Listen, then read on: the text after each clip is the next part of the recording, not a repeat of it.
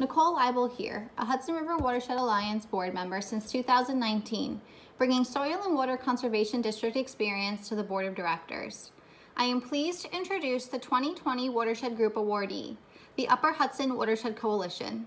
This award will be accepted by Beth Giles, who works for the Lake Champlain-Lake George Regional Planning Board and is a key leader in this multi-dimensional watershed group.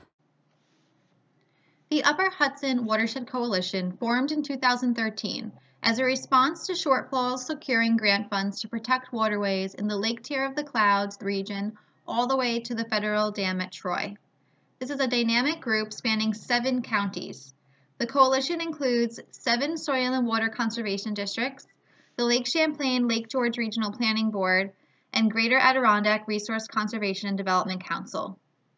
All work diligently to identify 6 priority issues in their watershed.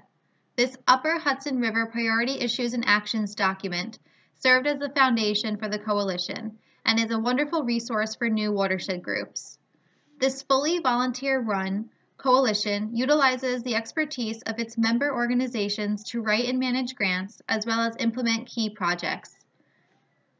Each county is different with its key priorities as well as its level of expertise. This allows for a wonderfully diverse skills inventory that is readily available to ensure projects are implemented effectively, spanning topics including stormwater management, environmental education, stream bank erosion, agriculture, and more.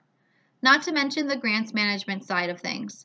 The planning board has expertise in grant writing and management, so they naturally took on the role of grants administrator for the coalition.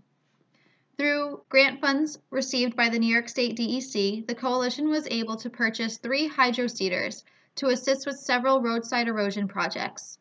Through Department of State funding, the coalition was able to complete an Upper Hudson River Revitalization Plan, which focused on implementation and planning strategies to protect natural resources, agriculture, and waterways in the region. In 2019, the coalition became a 501c3, opening them up to other forms of funding. The group plans to apply for culvert work in the future and has provided much guidance for newer lake associations, such as the Adirondack Lakes Alliance.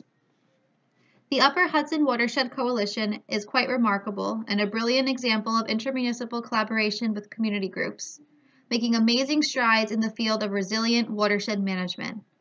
And now everyone will hear from Beth Giles, founding member of the Upper Hudson Watershed Coalition, to accept their award.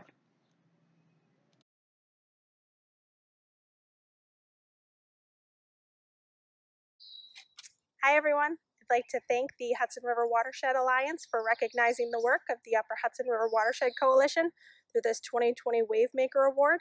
We formed this coalition several years ago to bring awareness to the water quality and natural resource issues throughout the Upper Hudson River Watershed, and we look forward to working with you all and all of our partners well into the future.